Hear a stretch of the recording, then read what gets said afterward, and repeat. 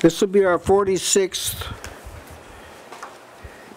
lesson in Ephesians. We're in the 4th chapter.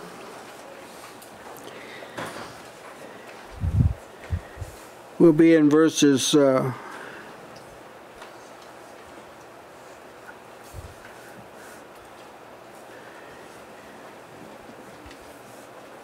8 through 10.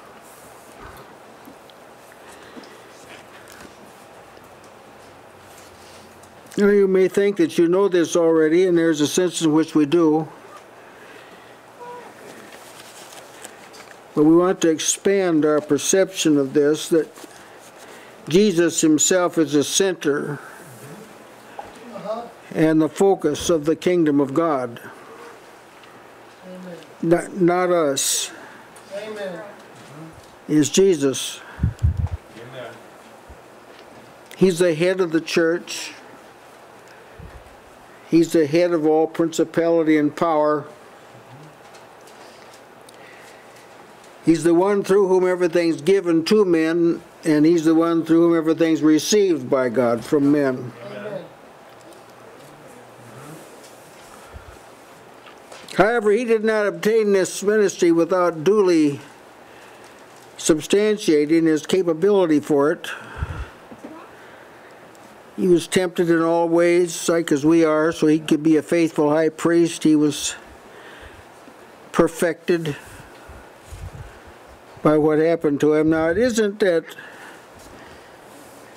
God had any doubts about the competency of Jesus. It wasn't that in heaven people wondered whether he'd be faithful in discharging what God gave him to do.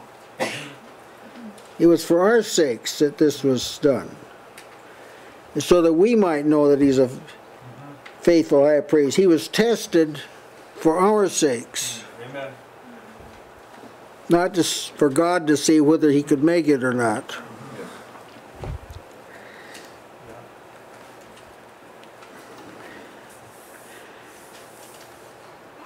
Also, it's a kind of a technicality, but Jesus couldn't go back to heaven until he had duly confirmed his strength so that it could be seen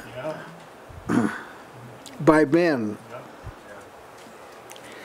This is why this transforms the need for the Gospels. Because in the Gospels, Jesus is living out. He's defining faithfulness, see, by the way he lives out. So that when it says to you, he's a merciful and faithful high priest, it means something to you. Now, I know that to a great number of professing Christians, this doesn't mean anything at all. And if they were honest, they'd tell you it did. That to tell them Christ is faithful, this doesn't have any substantive meaning to the average Christian. It's just talk. That's all it is. I know that's it because they have so much trouble living. See? So Paul's is teaching with all this in mind. That it's not enough just to have the facts in the case, what Jesus did and what Jesus is doing now, and just kind of have the facts all out before you, because facts don't mean anything if you don't discern them. You can spread all the facts out before a child, but it doesn't mean anything. And you can do this to a lot of professing Christians. You can lay the facts out before them. It doesn't really mean anything. They aren't eager, a lot of them, to crucify the flesh or to deny ungodliness or to live sober, righteous, and godly. They've not made the connection between Christ and that. And this is a natural inclination. We don't deny this. That's why Paul is teaching the way he is. It's not that he sees, well, these people are really out in left field. They don't know what they're doing. That isn't his. He knows how man is. That when men don't know much about God and much about Christ and much about redemption, they may be very, very sincere, but that they're still very vulnerable. So he labors to establish these things to the people. Now Jesus, when he returns to heaven, he was invested with all power. But that doesn't make any sense if you don't see his faithfulness. See? If you don't see that he can be trusted with all power, that he will not one time overlook the need for power and be forward to dispense it. He will not one time overlook that. Amen. And this is demonstrated like when he was on earth, as when people were hungry, the disciples thought nothing of sending them away. But Jesus thought everything of sending them away. And it wasn't because they were such faithful people. See, he never misses an opportunity. But if you don't believe that, you'll fall apart. In trial, you'll fall apart. It's not because you're a weak, sniveling sort of a person. It isn't that. It's just you don't see this clearly, that the Lord is a very present help in the time of trouble. See, but if you can't see that, it doesn't mean anything. That's the reason for apostolic doctrine, to open this up so everybody can handle the truth like you'd handle a tool. Now, it's difficult for me to understand, in fact, I don't want to understand, why Jesus isn't being made known to church people. This bothers me. Ministers that don't make it known bother me. I have a hard time being nice to them. I'll be perfectly honest with you. I don't want to be rude and that sort of thing either, but I got a lot of trouble with someone who says they're from God who's not doing God's work. I got a lot of trouble with this. Amen. And if you think I got trouble, you ought to see what God thinks about it. Amen. See, Paul knows this. That's why he's extending himself. I mean, I'm sure that God didn't say that, but Paul, make sure you write a letter to the Ephesians. Don't forget it. Paul, write a letter to the Ephesians. They're not stable yet. I'm sure this wasn't required. Paul was really living under God. This wasn't just talk. He was really doing this. See? And when you find someone who's really living under God, they don't have to be like prodded and this sort of thing. See, the Lord Jesus Christ, we really have been made nigh to God by his blood. This is the truth. You're closer to God than you think. Amen. You've been made nigh. This is an affirmation. Been made nigh by his blood. He has taken Jew and Gentile and he's merged them together so they're not jealous of one another and they're not competing with one another. And he's actually produced this. Jesus from the throne in heaven, his throne in heaven, has actually produced this situation where people are one spirit, have one mind, and think the same way. And he's produced this. He's been proved to be a competent minister. And in Christ we've been chosen. I'm showing you the centrality of Christ here. In Christ we were chosen. In Christ we've been predestinated. And if you talk about choosing or predestinated apart from Christ, it doesn't have any meaning for us. We've been made accepted in Christ. And in Christ we have redemption through his blood. Even the forgiveness of sin. God is determined to gather together everything in Christ. In Christ we obtain an inheritance. We were quickened together with Christ. We're made to sit together with Christ in heavenly places. We were created in Christ. See, all this. He said this in the previous chapters. He's made this clear where Christ is. But see, if a person has not been taught properly, and I suppose at some point all of us kind of fell into that category, not willingly, but we found ourselves there. You never view scriptural assertions as assertions of truth. They're like positions, things that you should believe, You don't see them like God intends for them to be seen. When God makes these proclamations about Christ, it isn't so that you will form a right doctrine or have the proper view, or it's so that you will be able to make this trek from earth to glory. That's why the thing is being made known. That's because that's the reality. That's right. It really is. That's right. And we will stand before Him and be accounted for these things. That's right. If you don't see it, you can't take advantage of it. This is how the kingdom of God is like set up, if I may use that word.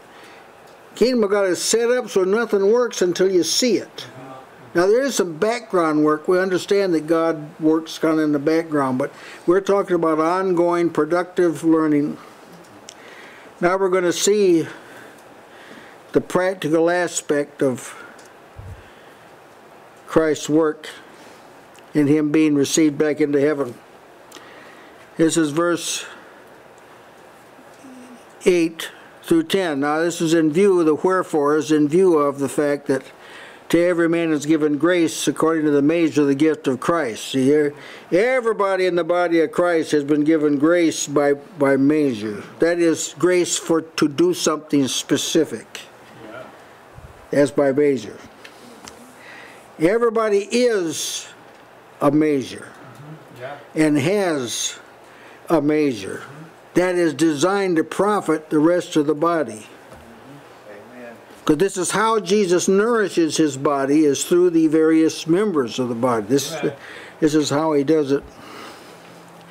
Wherefore He saith, when He ascended up on high, He led captivity captive and gave gifts unto men. Then begins a parenthetical statement. Now that He had ascended, what is it but that He also descended first into the lower parts of the earth? He that descended is the same also that ascended up far above all heavens, that He might fill all things. Now, I glory in Paul's explanations, because that makes absolutely no sense whatsoever to the flesh. Like, what does that have to do with me? This is how flesh...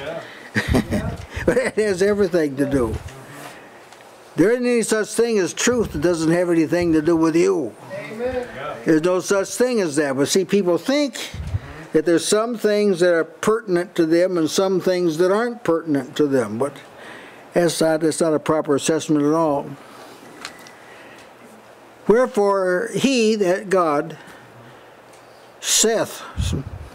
Other versions read, it is said, or the scriptures say, or the psalmist said, or the text for this. I notice how some of these translations are kind of impersonal, like there's no life in it. Now this is the text for that. That's one of the translations. That's what it says. Now this is the text. Or the psalmist said. Now he could have said, there were times when he would say David said, or so, but this isn't. He's talking about now who talked through David. That's the one he's talking about now. So it's a reference to what the Lord has said, and it's written in Scripture. So I've heard people say the Scripture and the Word of God aren't the same thing. Well, I've heard big arguments about this. Been involved in some big arguments about this. The Scriptures aren't the Word of God. They contain the Word of God. So, what's the difference? Exactly. Yeah. But when the Scripture said it, see, the Holy Spirit will say God said it. That's right. Now you tell me whether you have a right to try and figure out by interpretation whether it makes any difference, whether this person interprets it this way and that person interprets it the other way. If God's the one that said it, now you tell me who has a right to differentiate between what the meanings of the text. But there's a lot of this reasoning. They say this means this to you and this means this to me. And well, if God said it, He doesn't have like a lot of different reasons for saying it. Oh, that's evidence that people do not view the Scripture as true. Yes, that's right. That's exactly it. It's just something for us to bounce around and vote about or voice our opinions about. And this then leaves the flesh more free, see? Oh, yes. Now this is This is my own personal objection to a plethora of translations and different versions and all this. This is my reason for it, and these footnotes to say the best manuscript and all this. The reason is this all contributes to doubt. Yeah, that's right. Yep. Amen. It all lets the flesh off the hook. Amen. Maybe there's an error here. Yeah. But it took the 20th century to bring that out. Nobody in the Bible, well, there were people that said this is true, but they were unbelievers. So, and he just states it the way it is. He saith.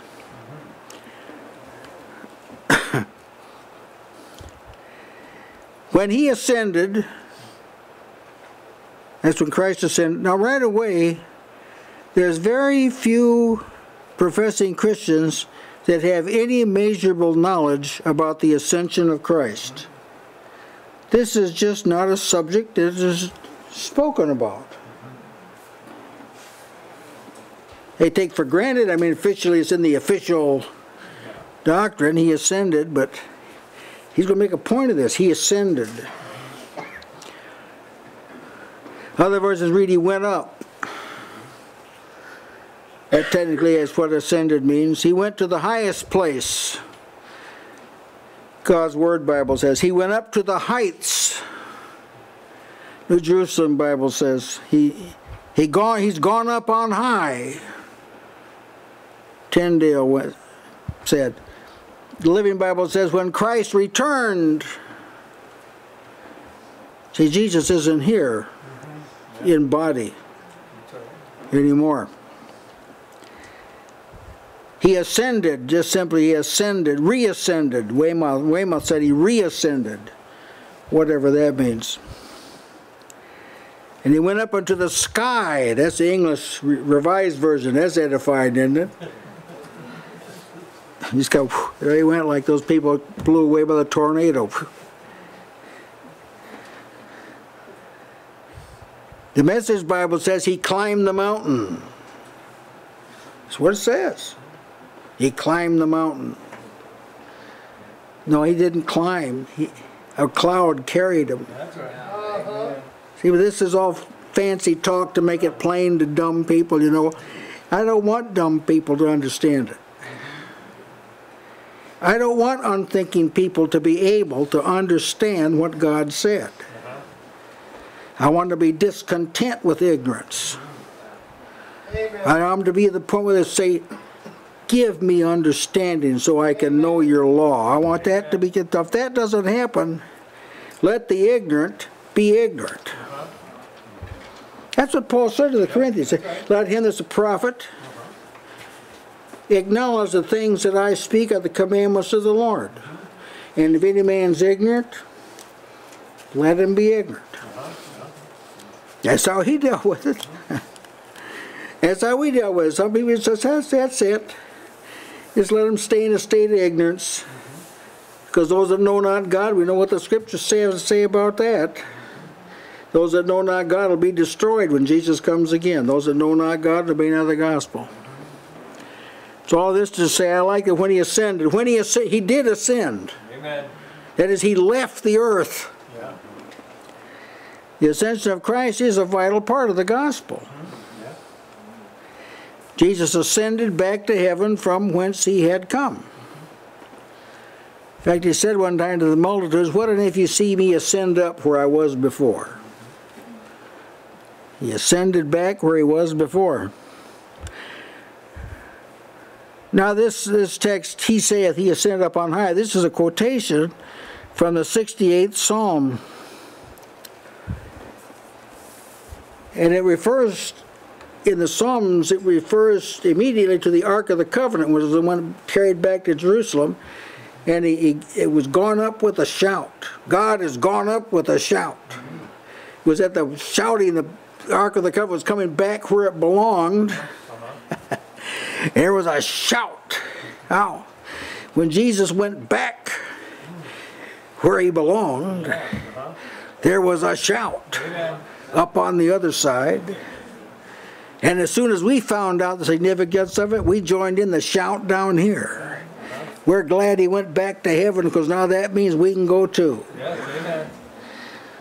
Vital part of the gospel. It was prophesied long ago. The ascension is reported in Mark 16:19, where it is said he was received up into heaven. So that looks at it from the other side's point of view. When they saw who that was, they were glad. He's back. Yeah. He's back. Yeah. Having accomplished the mission. Well, no, it must have been a glad day. That must have been. It took 10 days, festivities, to get over for the day of Pentecost. Whether we paid attention to earth again, 10 days went. Little gap there. And Jesus talked about it to the people, John 6:62. He said, and if ye shall see the Son of Man ascend up where he was before. You think you've seen something now? What if you have to see me go back where I was before? And some people did. Jesus referred to his ascension when he said, I go to prepare a place for you. It's the I go. That was the ascension, see. And several times he said to his disciples, I go to my Father. That was the ascension. That's where he went. Hebrews 9:24 affirms, he entered into heaven itself. It was the ascension, see. Now to appear in the presence of God for us all. So the ascension postulates or is based on the fact that he'd finished his work on earth. Amen. He didn't go back till he finished what he came to do. When he said, it is finished, he didn't mean everything pertaining to salvation is finished. No. Oh, no. He's been working on this for a couple thousand years. That's right. So was it what was to be done on earth has been finished, so there isn't anything else to be done on earth that is required for the salvation of men. Amen.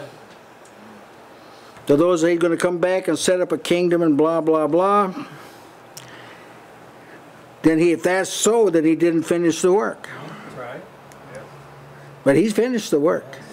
As far as that, there's no further reason for him to come except to wrap things up, bring it into the world, and gather the saints together and throw the tares in the fire. And that's it. So he's finished his work on earth. This is not ordinarily believed. There are people that are living in hopes of a messianic kingdom in the future. And we'll be able to go over and see Jesus in the flesh, and he'll sit on a physical throne in Jerusalem, and the world's going to be at peace, and he'll govern the whole world in the body. I was exhorted to make sure I got my airline tickets. Yeah. I'm by a church in Texas I was visiting. The man met me at the back door. He said, "We need to make sure you get your airline. We already have ours." So yeah, that's good. Well, I have mine too. See, this is common stuff now. It's being taught. See, what I'm showing you is that what sounds very, very basic, perhaps to you now, is hardly known at all in our world. It's hardly known at all. And foreign Christians, their knowledge of this is really at the zero level. The missionaries haven't taught the people this after all's said and done and all the accolades have been sounded. This is an area of very much ignorance among foreign Christians. They just don't know this, not to mention United States Christians. What does this mean, the work is finished? It means there's no foe that's left to be defeated. Yes, amen. He's defeated the last enemy, death. There isn't any. That's the last enemy, and Jesus defeated the last one. Death. He defeated the devil, and he spoiled principalities and powers. And what about his enemies? Well, he's not right now reigning to subdue his enemies. He'll be able to do that just a word. Just a burst of glory will do that. So it means there's no enemies left to defeat. Which means if you're defeated, this is the thing you got to see here.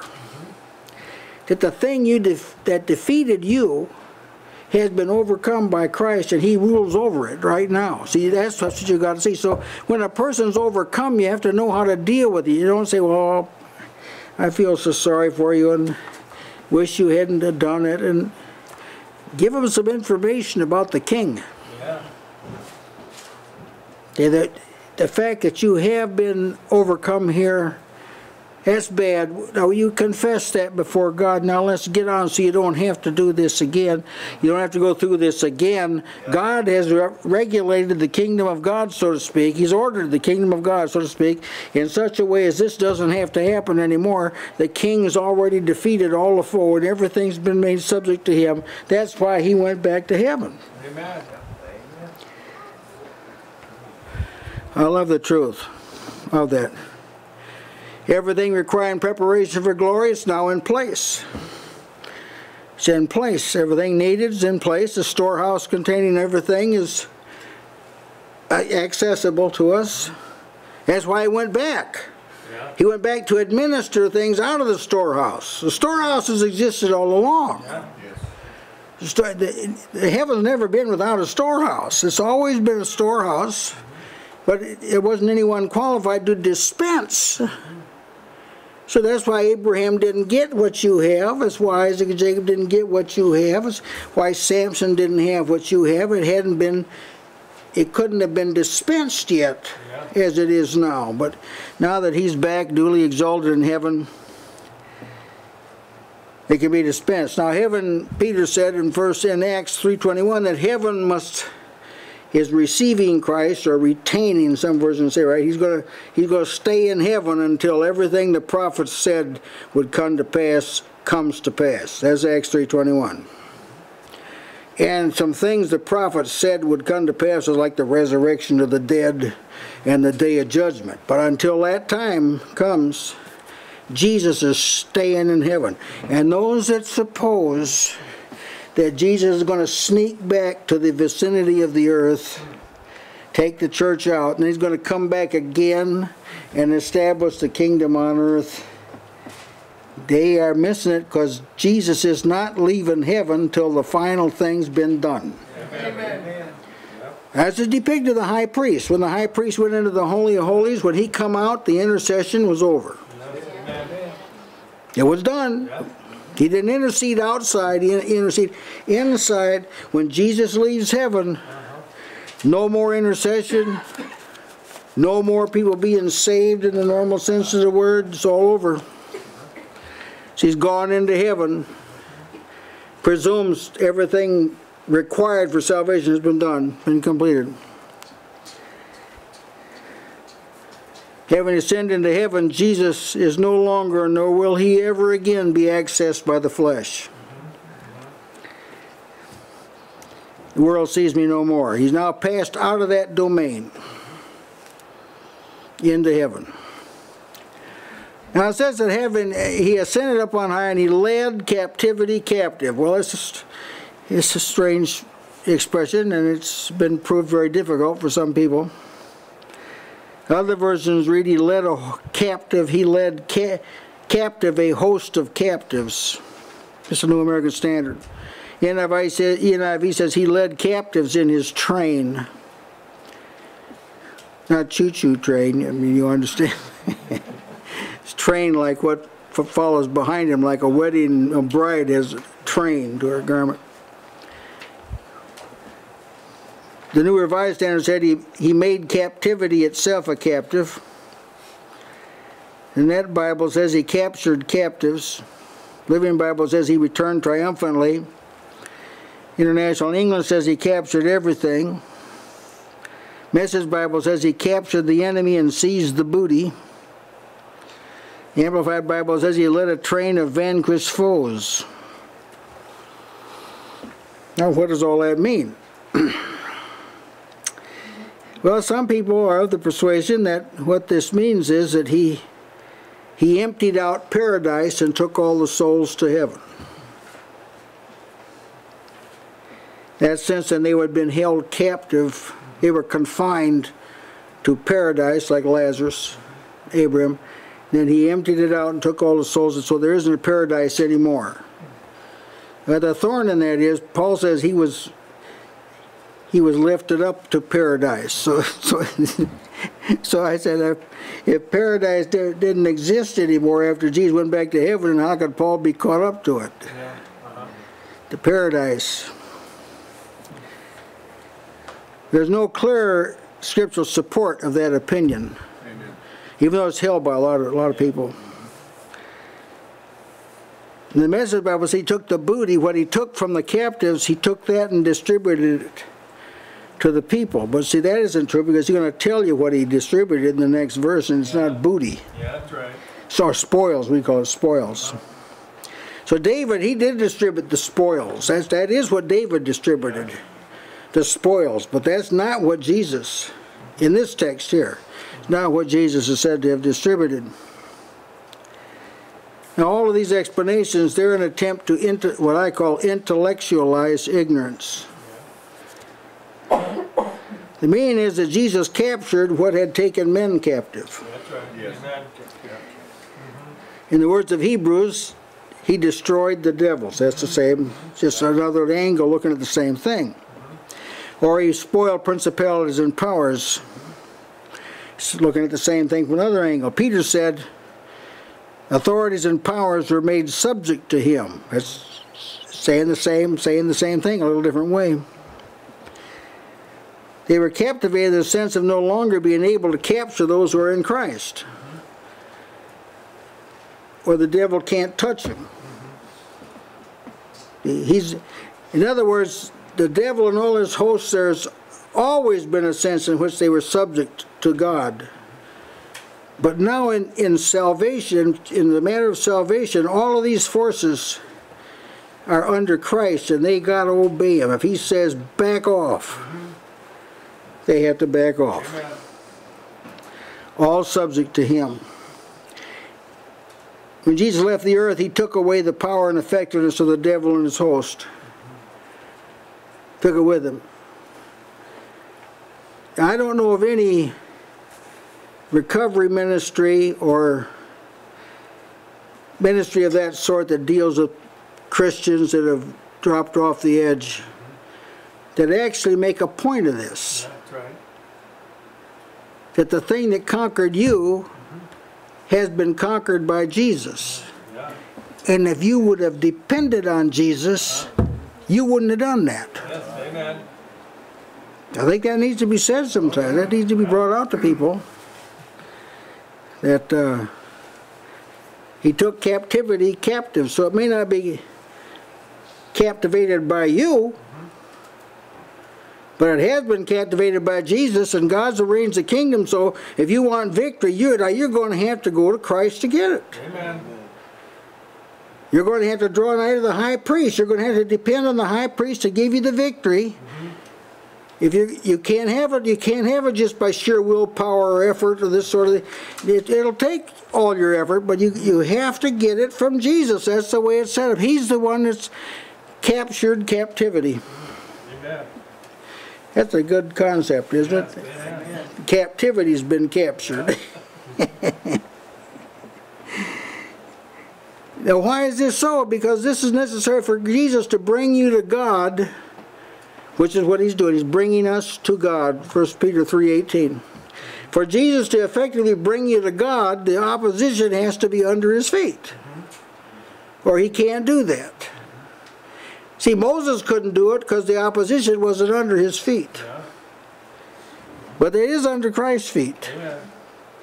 So if you rely on him, you really do, he'll get you to God. That's the way it is. Why? Because he's captured captivity. And then he, having done that, he gave gifts to men. Oh, but why did he wait till he done that to give the gifts to men? Because the devil would take them from men if he hadn't done that. See, if the thing that captured hadn't been made captive, hadn't been captured, then as soon as he gave the gifts, the devil would have taken them. Yeah, that's right. So he first subordinated the foe, then he gave the gifts. Amen. Now that opens up to you kind of how the kingdom of God works. You want to be able to do something for God? You want to be able to have an ability to exercise it? There's some things that had to be subordinated before that can happen. Yes. You have to go forth and sin no more. You have to subdue the flesh. This is how the kingdom works now. You can't have a great aptitude to serve God and live in a state of being conquered all the time by sin. This will not work. This is why Paul didn't want John Mark to go with him. I know some people say, well, John Mark probably didn't do anything so bad. Well, he didn't do anything so bad. He left the work. He got off the boat in the middle of the work, and that wasn't so bad. Or people forgot what God said about unfaithful stewards. Did they forget this? So if you want to promote any sympathy for Mark, promoted it after he came back, like Paul did. He came back, then there wasn't any more of this difficulty that Paul had with it. He gave gifts to men.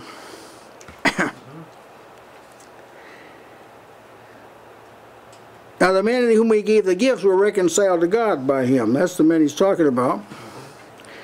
The gifts pertained, as he's going to develop in this chapter, to equipping the saints.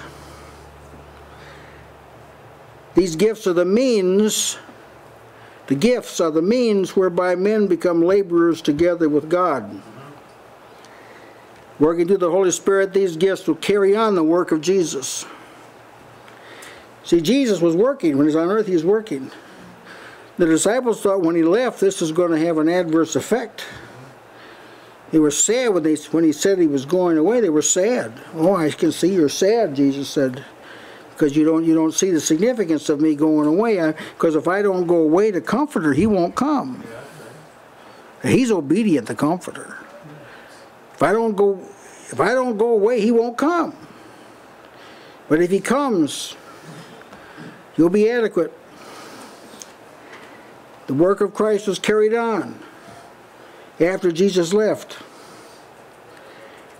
Now, although men are involved in these gifts, and he's going to name them in the next verse, verse 11. Although they're named, the point is the gifts, not the ones that had them. It's the gifts, not the one that have them. Now, unfaithful people can't have the gifts because they won't function. They won't function. They'll break the wineskin.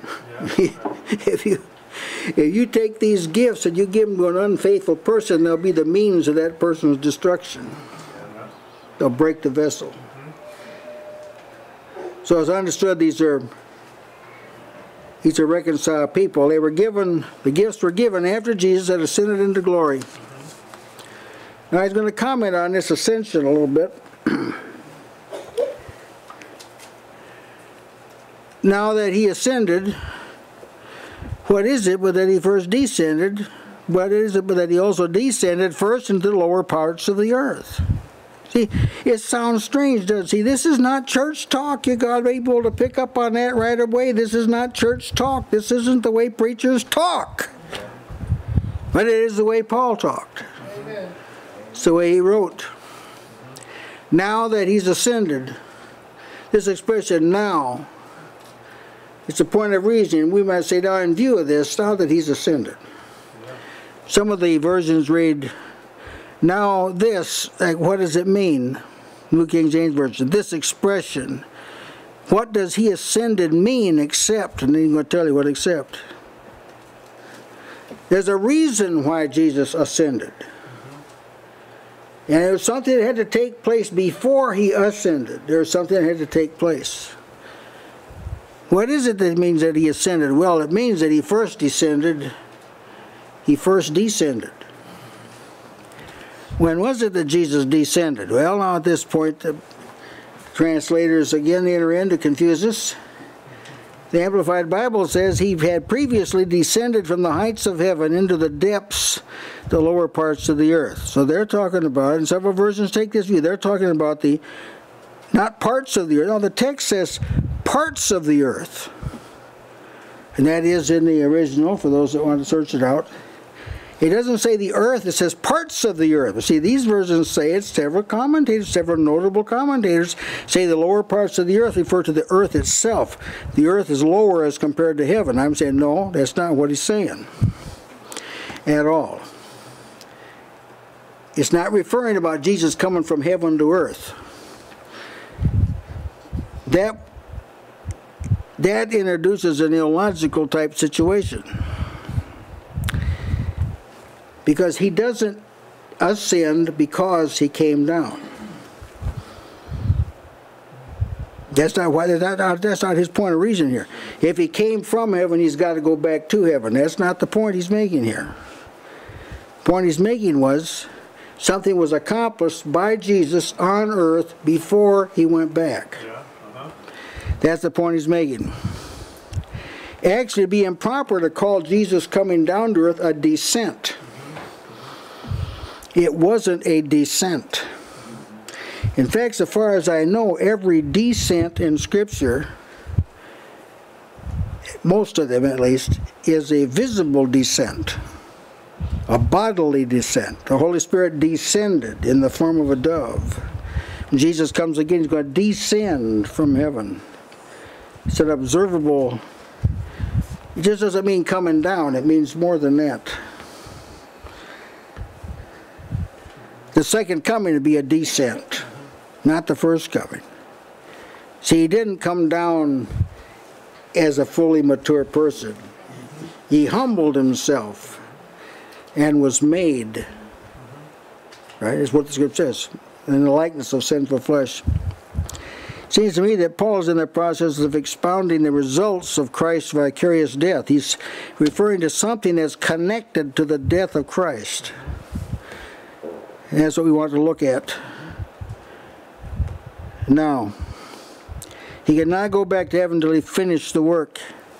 That's why he prayed in Gethsemane, I have finished the work thou gavest me to do. John 17:4. All right, now let's look at the lower parts of the earth. That's quite a phrase. Some versions say the lower parts, that is the earth.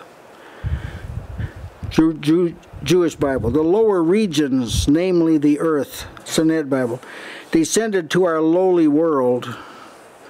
That's in the Living Translation. Now, as I understand it, these are not proper translations.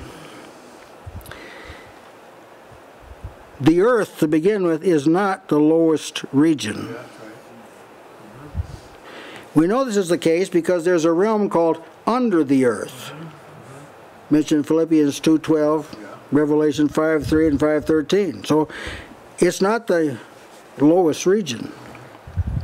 David wrote of the lower parts of the earth, Psalm 63:9, declaring that those who sought his soul would go there. So he used this very language. Isaiah challenged the lower parts of the earth to shout and break forth in singing. That's what he said. Let the lower parts of the earth shout and break forth in singing. This apparently is a region that belongs to the earthly order and will go away when the earth is destroyed. But it's not a visible location.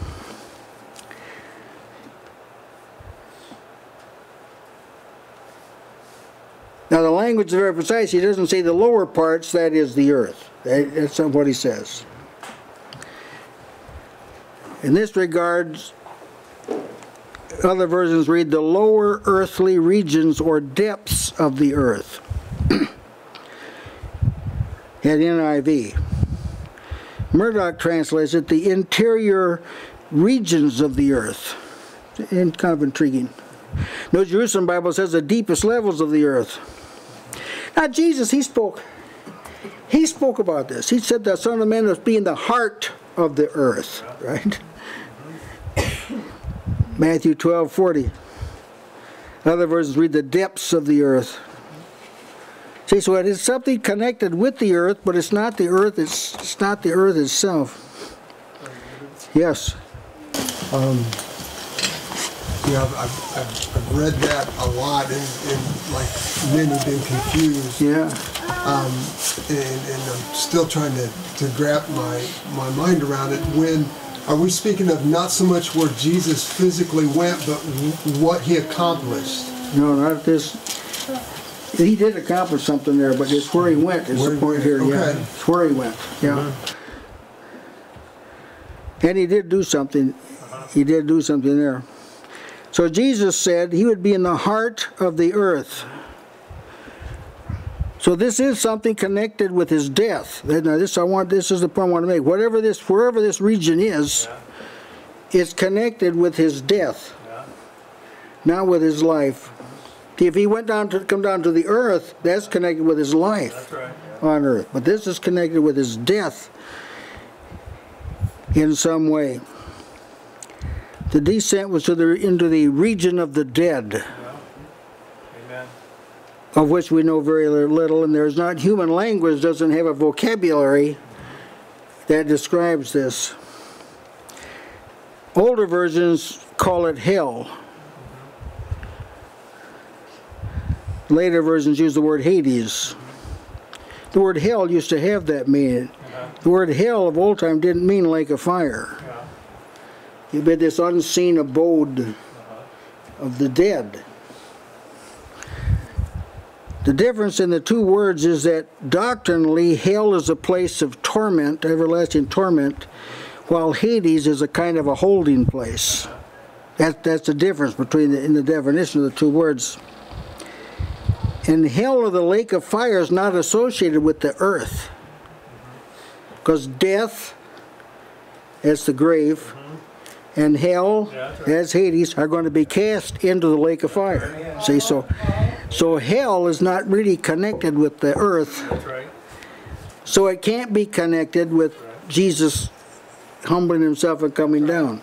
That was a place that was just created for the devil and his angels. That's right. That's right. That's right. Amen. So this was in the region of the dead. On the day of Pentecost, Peter referred to this doctrinally. He talked about what this verse is saying. He talked about doctrinally. And he spoke from this psalm. He said, therefore, it says of Christ's resurrection, or more precisely, of Christ's anticipation of the resurrection. Therefore did my heart rejoice, and my tongue was glad. Moreover, my flesh shall rest in hope. So this is a time when his body's in the grave, flesh rested in hope, and his spirit is in this holding place, wherever it is. But Jesus is anticipating coming out of there. Amen. Amen. Thou wilt not leave my soul in hell. That's the Hades. He didn't mean lake of fire. Jesus never went to the lake of fire. He tasted the wrath of God on the cross, not in the lake of fire. Amen. Thou wilt not leave my soul in hell, neither will I suffer thy Holy One to see corruption. What normally happens. And Jesus was in the grave long enough, technically, for there to have been corruption. But it didn't occur. Thou hast made known to me the ways of life. Now he's reasoning this out while he's dead. Yeah, right. He's reasoning this out. His spirit is reasoning this out. Thou hast made known to me the ways of life. Thou shalt make me full of joy with thy countenance. I'm coming back. Yeah, see? So he declares this, that when Jesus died, during this 3-day interim, he was anticipating coming, being raised. Amen. I wasn't going to leave him in the region of the dead. Yeah. Oh, Jesus descended there. He knew he was going to not stay there. But can you imagine the impact of the region of the dead on the Prince of Life? I mean, you do not have the faintest idea. None of us can conceive of the Prince of Life being in the domain that belongs to the dead. There's no way you can imagine what that was. But Jesus, he knew, you're not going to leave me here. But he had to descend. He had to go there first before he went back. Why? Because death itself had to be defeated. Amen. Before Jesus went back to heaven, death itself had to have the death blow administered to it. And the only way that could take place is Jesus had to go to the domain where death reigns. That's right. And then he had to demonstrate his power by coming back from that region. Yes, brother? It connects directly to the statement he destroyed him. That's He right. had the power of That's death. exactly That's it. right. So this is how he did it. That's exactly it. Yeah. He proved. Now then, this was for us. He actually destroyed the devil in his death. That's right. But to confirm this, that Satan really has been destroyed, the last stronghold the devil has is death. He has no other stronghold after this.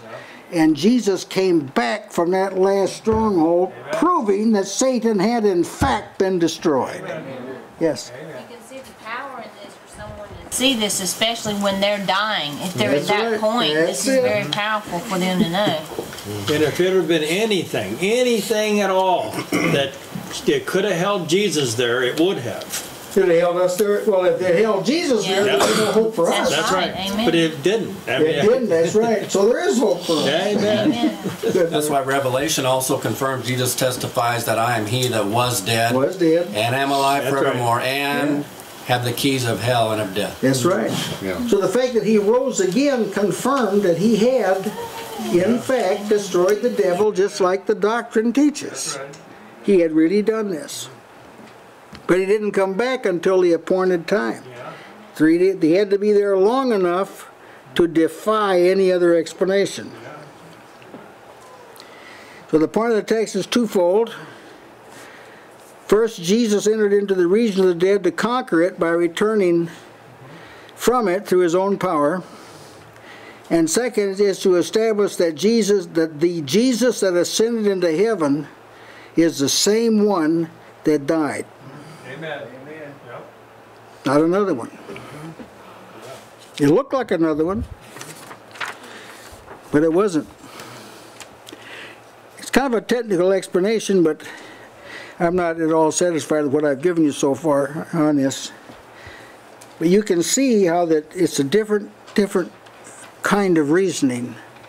But you can tell by the way Paul talks that this is a very critical factor. Even though it kind of is beyond us, it's very difficult to comprehend. Really, even this point about him preaching to the captives, this is quite exhilarating when you consider it that if Jesus just wasn't there lying dormant, he was working. Yeah, that's right. He was doing something That's right. in the abode of the dead here. Yeah. He's preaching. Now, what reason could there possibly be for him to preach if there could be no effects from that preaching? Yeah, well, how could you preach in the devil's domain if he hadn't been destroyed? Right? Yeah. You get in the devil's domain today, and I'll tell you right now, if you don't know these things, you won't be able to preach either. Yeah, that's right. But he couldn't have done anything productive in the devil's domain if the devil hadn't been destroyed. Amen. And this had to be proved before he is ascended. Yes. Amen. First descended. So the Prince of Life had a significant impact on the domain of death. That's exactly right. Amen. In fact, now it says death is yours. Yes. Remember, he said all things are yours. Death is one of the things that belongs to you. And death can't separate you. Why not? Because it's been conquered. Amen. Are you afraid to die? You don't need to be. Yes. He that descended is the same also that ascended up far above all heavens. Now this is the conclusion of a parenthetical statement. It's like an explanation. Now when Jesus rose from the dead, he wasn't recognizable. It looked like he was different. Now, Paul's affirming he wasn't different. This is not different. But he did look different. For instance, Mary thought he was the gardener.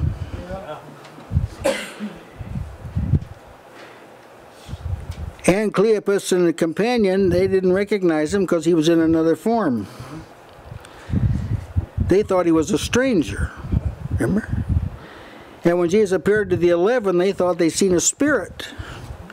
Luke 24:39. But here, this text affirms, no. It was the same Jesus. Same one that died. Even though it didn't look like it. Nobody recognized it.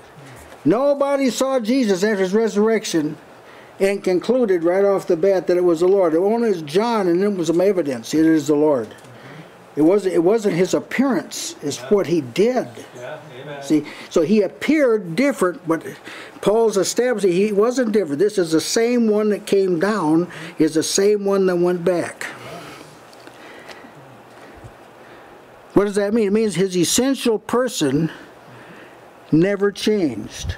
Yeah. Amen. See, or else you couldn't say this. See, our people that have a lot of trouble with thinking of Jesus as God.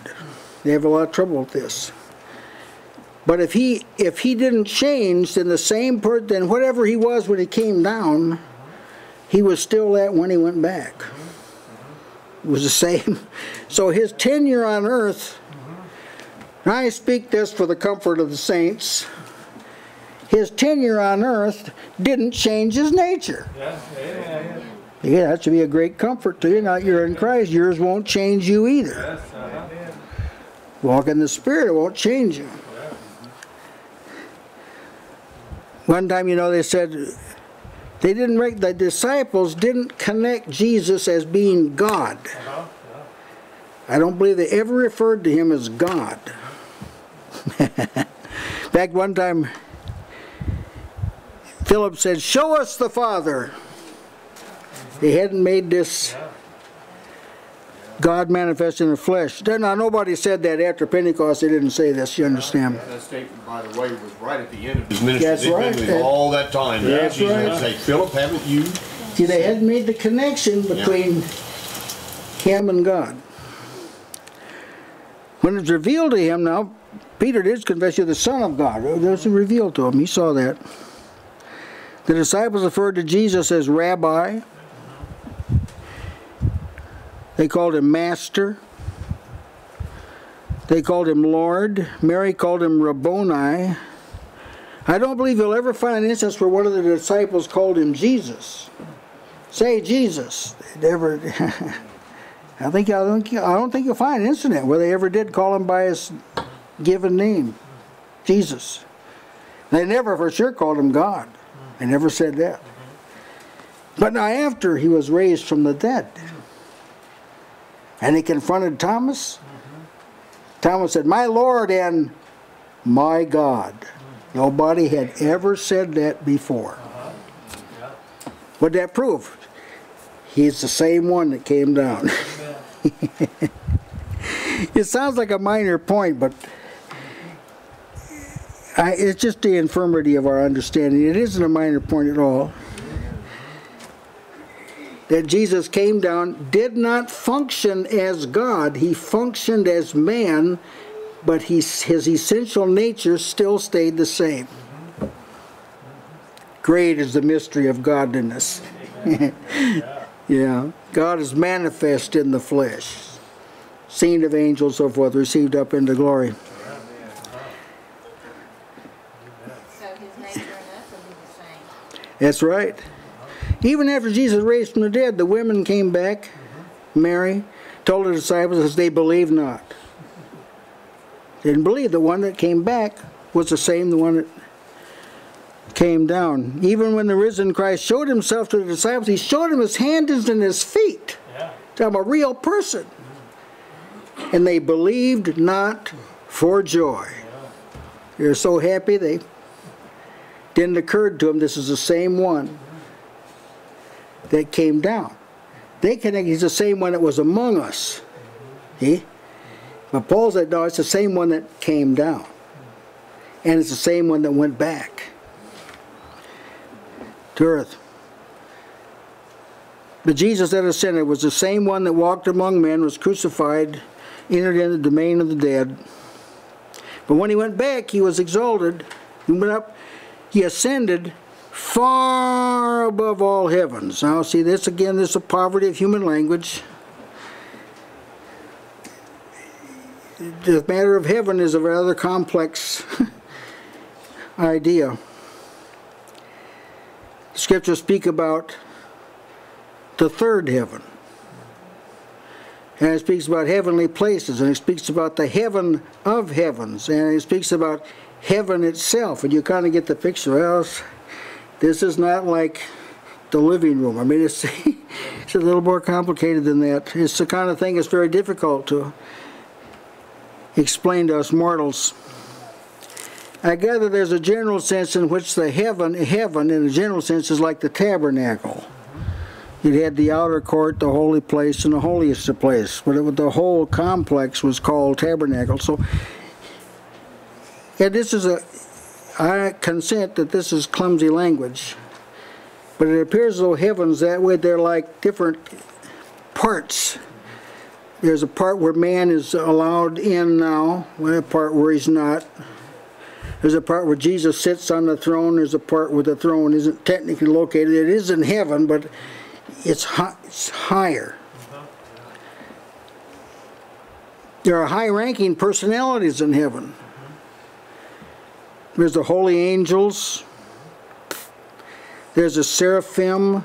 That word is a plural word. Sometimes the King James is seraphims and cherubims, but seraphim and cherubim are both plural words. There are seraphim, cherubim, living creatures, 4 beasts, 24 elders. These are heavenly creatures. They're not all like clustered around sitting on the throne. God and the Father and Jesus sit on the throne, or some are gathered around, but and then there's a spirit, there's a heavenly places where some wrestling's done. We wrestle against principalities and powers, rulers of darkness of the world, and spiritual wickedness in high places. So there's a domain, there's a heavenly place where evil spirits are, but it's not like where Jesus is. Not where the cherubim and seraphim are. See, it's a large region. It's above the earth.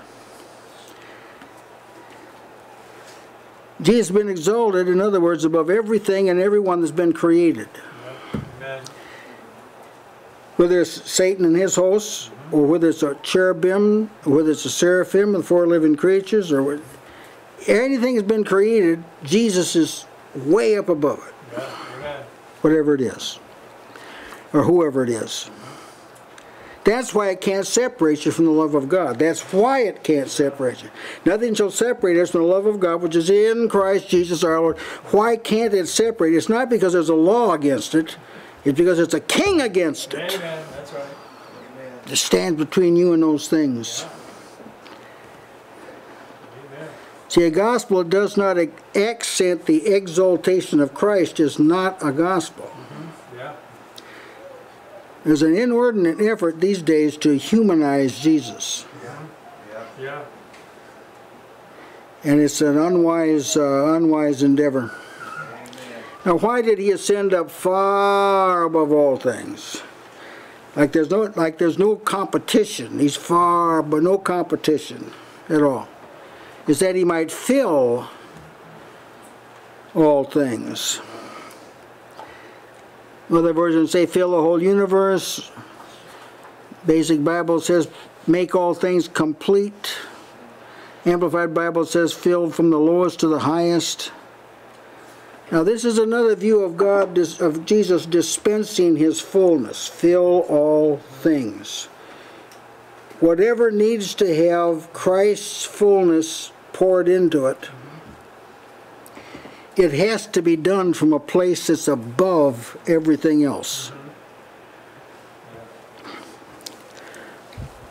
Now what would happen if people that are seeker-friendly people, what if they saw this?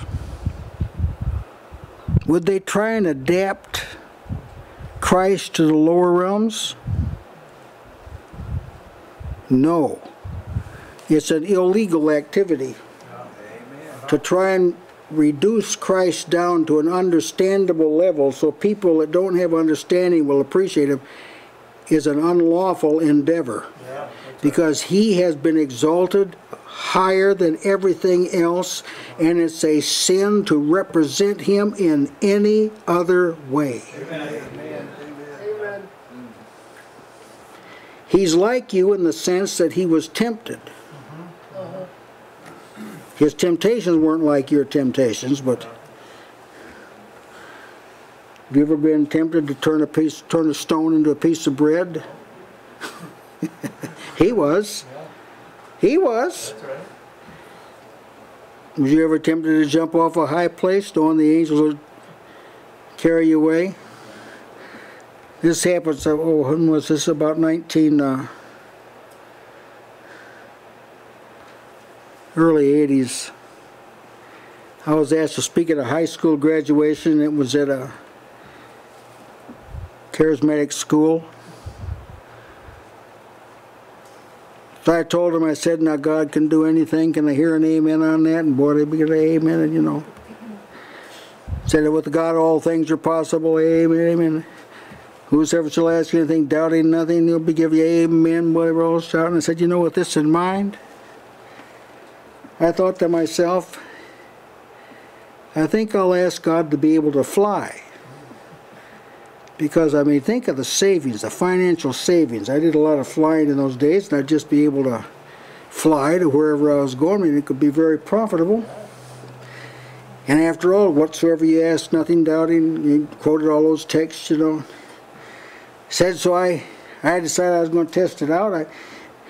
I went up to the top of my roof, and I got up on the edge of the roof, and I looked down there, and I said, give me faith to fly, Lord, give me faith to fly.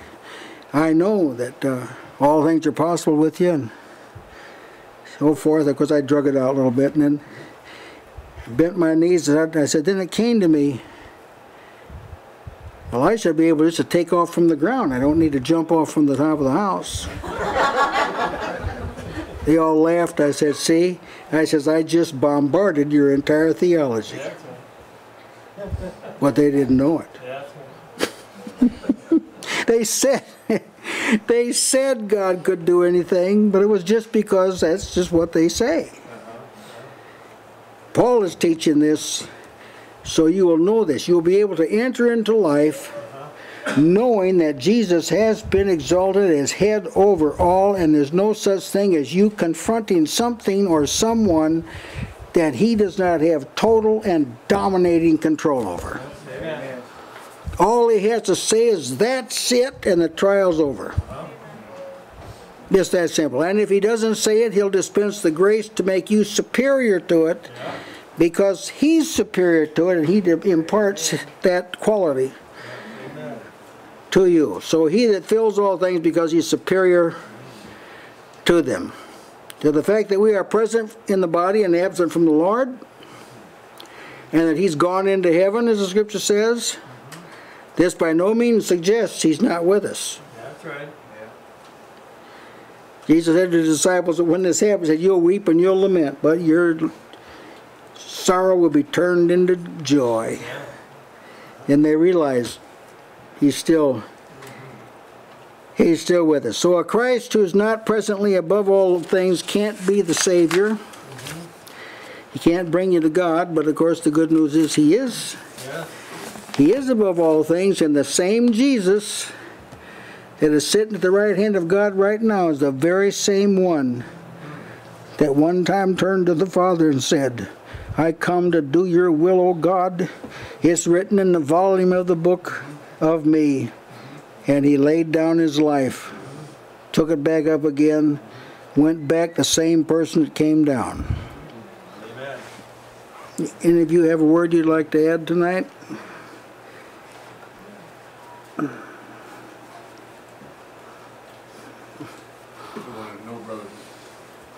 Reference that you had there to 1 Corinthians 15 about him ruling.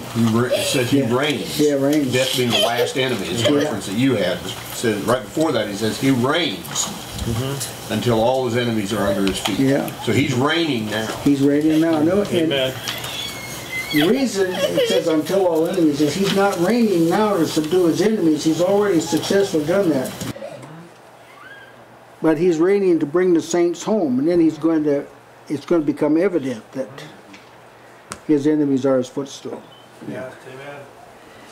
This is an area of great deficiency in the church, is this proclamation that he's reigning now. Oh, I know. You know, this is I think if this could be seen more clearly, then this other doctrine, when I'm coming back and establishing the throne, would be seen for what it is. Oh yeah, he had revised a lot of songs. Yeah. A lot of songs had to be rewritten. I've heard some of them say that he's reigning, but then they still talk about him coming here. Oh yeah. Yeah. Oh yeah, there are songs that do speak about him reigning now. He is. Well, there's a lot of he is king songs. Yeah. Well, I've heard some preaching that says that too. He's reigning and ruling now, and yet he's coming to earth to reign and rule as well. I guess that means more extensively. But you can't rule less extensively. I mean, how could you have all power in heaven and earth less extensively? Yeah. All right, we'll have a word of prayer. Our dear Heavenly Father, we thank you for the exalted Christ, that there is in fact only one Lord, the Lord Jesus Christ. It's the same one that was with you from the beginning. He has received the glory that he had with you before the world was. We rejoice in this, and now that he is able to bring us to you effectively and joyfully. We thank you in Jesus' name. Amen.